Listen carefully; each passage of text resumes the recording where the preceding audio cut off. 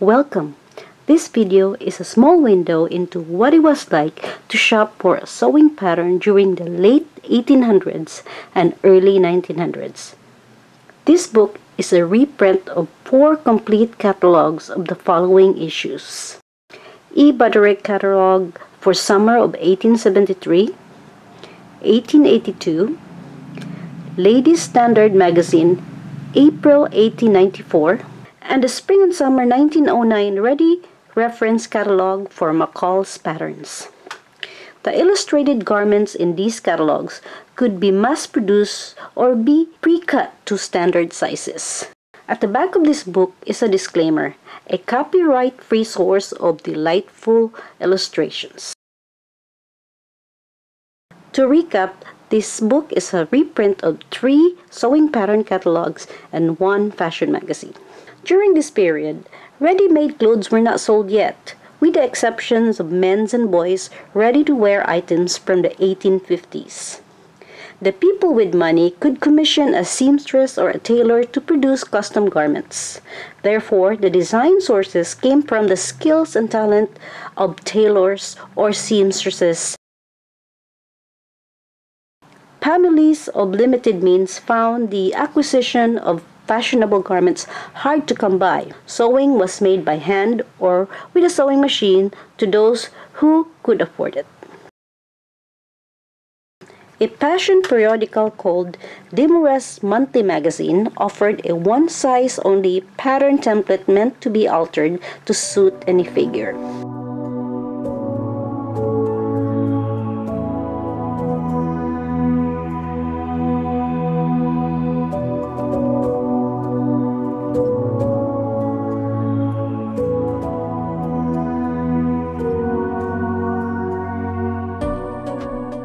Sir Butterick was the first American who sold mass-produced tissue patterns that were sized accordingly.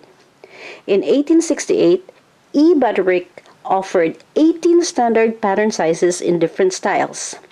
This mass-produced tissue pattern consisted of a cut, a notched tissue paper pattern, a cutting and sewing instruction paper, and drawing of the finished garment. James McCall, another player in the sewing pattern market, exclusively sold their products via mail or from the company's main office.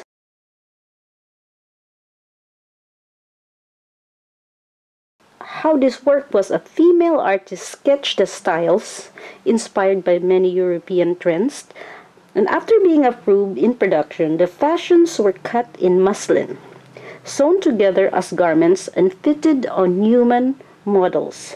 These original mock-ups were taken apart and proportionally sized. If ordered via mail, customers would have to select and send their name, address, and their measurements. Included in the mail was cash money and the reference number of the pattern, which correspond to the style. The client would have to go to the post office and mail this to the company. Once the measurement and money is received, the original muslin pieces were used as templates from which the tissue patterns were cut. The patterns were then packed and ready for purchase. Sewing catalog books cost money. It was not a free publication. It cost about 10 to 15 cents or sometimes offered for free with a yearly fashion magazine subscription. An example of measuring instruction in the late 1800s. The ad stated that, in buying our patterns, see for yourselves and the measure are taken correctly.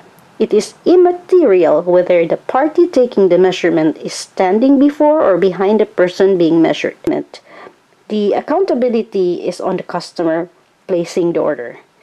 If the company made a mistake, it was truly the mistake of the person taking the measurement. Here is the front page of E. Butterick and Company catalog in the summer of 1873. These are the selections: ladies' patterns, misses, girls, child, men, and boys' patterns. By the way, these catalogs also have ads for sewing machines, threads, scissors, etc. Cover of the E. Butterick and Company Summer's Catalog 1882. Styles of garments with the pattern number next to the illustration. This time, lots of blouses and tops to choose from. Skirts, sleepwear, hats, gloves, kitchen apron, accessories, even cat, dog, and stuffed rabbit sewing projects. Take a look at the front cover of a front magazine called Ladies Standard Magazine, year April 1894. There were ads for dishwasher, typewriter, hair curling and dye products, and of course a bunch of fashion illustrations and lifestyle inspiration, also known as influencer in today's standards. This magazine was full of beautiful illustration and even had millenary fashions. This is the Spring-Summer Catalog front cover of McCall's Patterns in 1909. At the turn of the century, I noticed that the ink bleed is less of these illustrations. The drawings are more defined and easier to look at. I noticed that the length in any of these patterns, especially pants and skirts, were not a crucial requirement. I wonder if I missed this or not required at all. Perhaps the width and circumference were more important than length, which could be a common sense judgment or discretion, at least from what I read. How much were these patterns? It ranged from 10 cents to $3 depending on complexity. Here is the oldest pattern I could find. The front cover is missing. It is an advanced apron pattern. It is falling apart. 15 cents. Here is the real punch hole.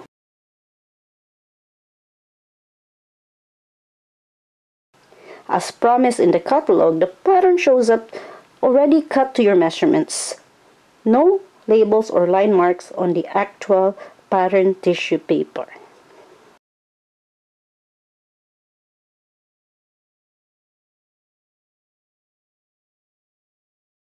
People's expectations were very low, and that was a good thing.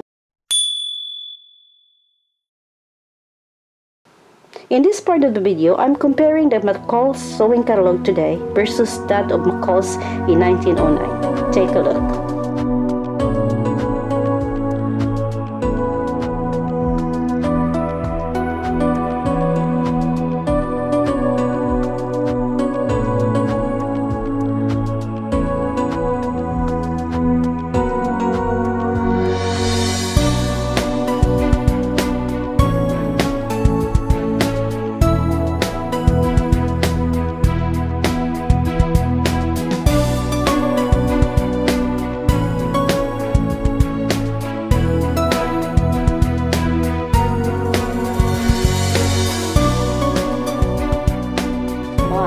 Times have changed. Thanks for watching.